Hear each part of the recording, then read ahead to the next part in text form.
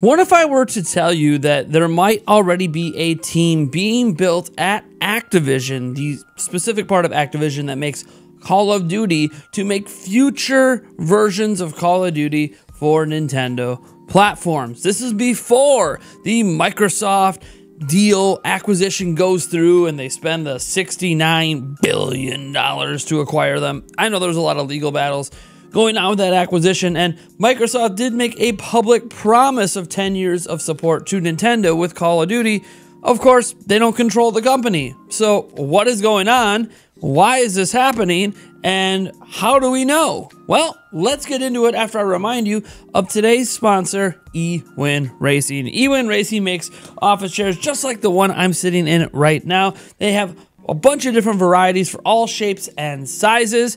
I have an XL chair over at my desk. I don't really need an XL chair, but I wanted to just try out a different type of eWin chair after using this one for years.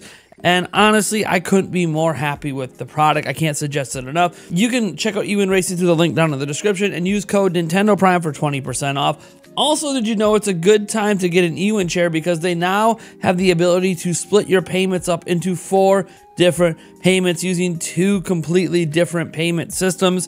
I find this to be really, really nice for people that maybe can't afford, their $180 after discount chair today, but could afford to do 4 monthly payments. Look, it's just another way to get your eWin chair. Highly suggest you go check out their website.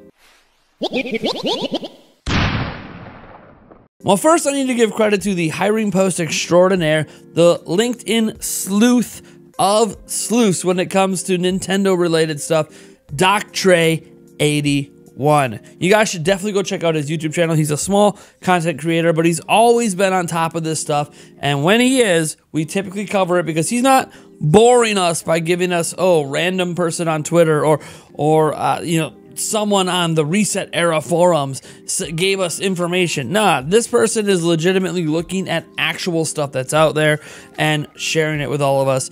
And here's what we know, right?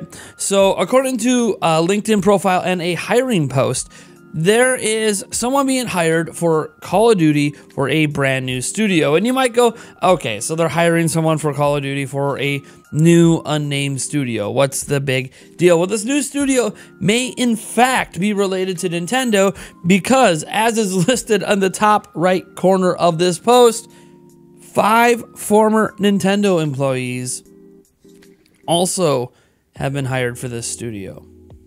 5 former Nintendo employees. Now, this studio is going to be located in Texas, and when you think about former Nintendo employees in Texas, you're probably thinking of Retro Studios. So, it seems that there might be some former Retro Studio staff working at this studio, 5 of them in relation to Nintendo directly. So this is a brand new studio. It's hiring more stuff, a UI designer in this case. Honestly, this does seem highly likely that it could be a specialized team working on Call of Duty games for Nintendo platforms. Now, are they working on something for Switch right now? I don't know. Are they working on something for the next generation of hardware? I don't know. But what does seem interesting is that we know all of the current Call of Duty studios. We know even the projected roadmap of Call of Duty games. What we don't know is what this new studio is doing with Call of Duty and why it has, a handful of former Nintendo employees concentrated on it. We have no idea, but what we do know is that this is exciting to think about. The idea of Call of Duty either on Switch or future Nintendo hardware, obviously fulfilling the Microsoft promise, maybe with or without Microsoft. I do find it interesting that Activision seems to be dedicated to this now and spending money on this now. Obviously, they would have to if there's going to be future support. But I do find it interesting that regardless of the acquisition going through, or maybe this is just a vote of confidence that Activision Blizzard thinks the acquisition is going to go through, that they're just getting ahead of the game here. Or maybe Microsoft strong-armed them into starting this. I don't know how they can. They don't have any control of the company. I think it's interesting. I don't think Nintendo needs Call of Duty. Obviously, it doesn't. It is, according to VG charts, now sold over 120 million units. Splatoon 3 was like, a big seller last year, so they have a shooty game. on Switch. They don't really have a lot of high-quality military shooters. There are a few out there. We got Sniper Elite and a couple others, but nothing to the degree and level of Call of Duty. Obviously, a lot of us would like to see Warzone and stuff come over. Look, I don't know what's going to happen with this studio if they are going to make Nintendo stuff, but it is notable they have a bunch of Nintendo former employees, and it's a brand new Call of Duty studio when we seemingly already know the roadmap for Call of Duty. So what is this studio doing? Well, they could be handling ports and or versions of Call of Duty specific for Nintendo. I think this is nothing but good news.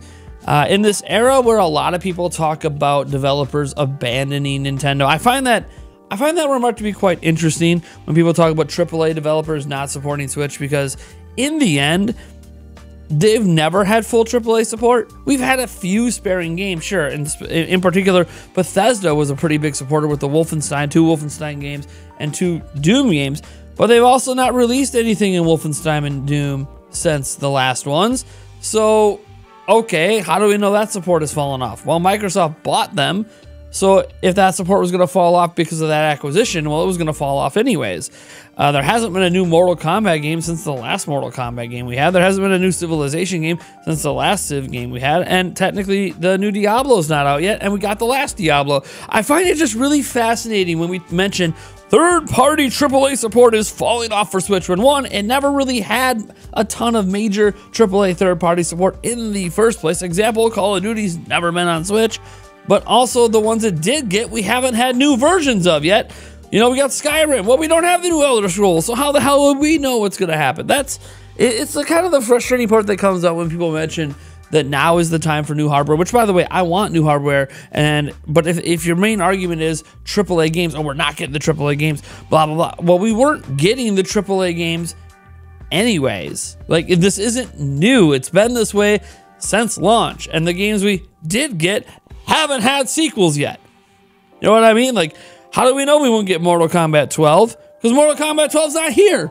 You know, like, what are we talking about? There hasn't been like a major AAA franchise that came to Switch that has new versions come out that we haven't gotten. Well, we gotten the previous ones.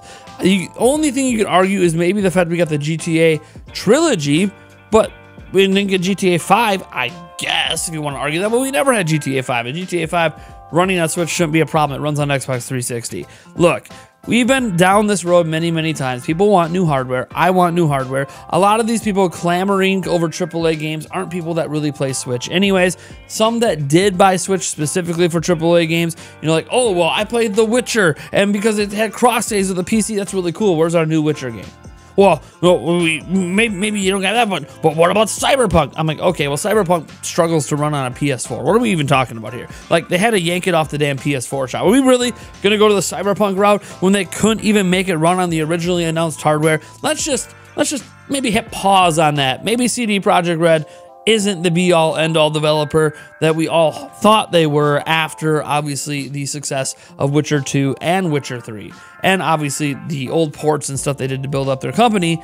You know what? They bit off more than they could chew with Cyberpunk. I think it's not even controversial to say that. So my point is that I think Call of Duty coming to Switch is a good get. It is something we haven't had. If this studio is going to be the studio working on it, I don't think it's going to mean anything this year, but it could mean something for 2024 or beyond, which obviously would be likely the next hardware. So, hey, I'm excited about this. So you let me know if you're excited about Activision Blizzard seemingly building a team for Call of Duty with or without Microsoft for Nintendo.